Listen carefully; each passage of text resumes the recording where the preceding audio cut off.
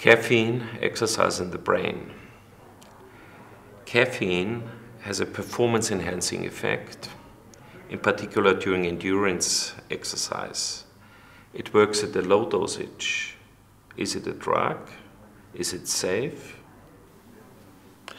I don't think it's a drug. It's at a low dosage, it's safe, and it has no real negative effect. It only has negative effect at very, very high unphysiological dosages.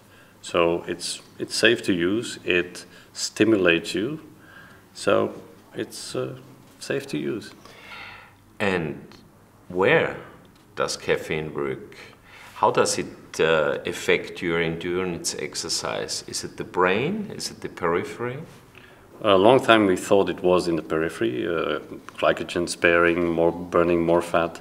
But we now know that even at those low dosages, there's an effect on adenosine receptors, which is in the brain. And it has a stimulant effect. It increases the neurotransmission, and especially of one substance, dopamine, which is very important in motivation, but also in motor tasks. So, in public terms, it reduces the pain during exercise, right? Yes. Okay. Final question.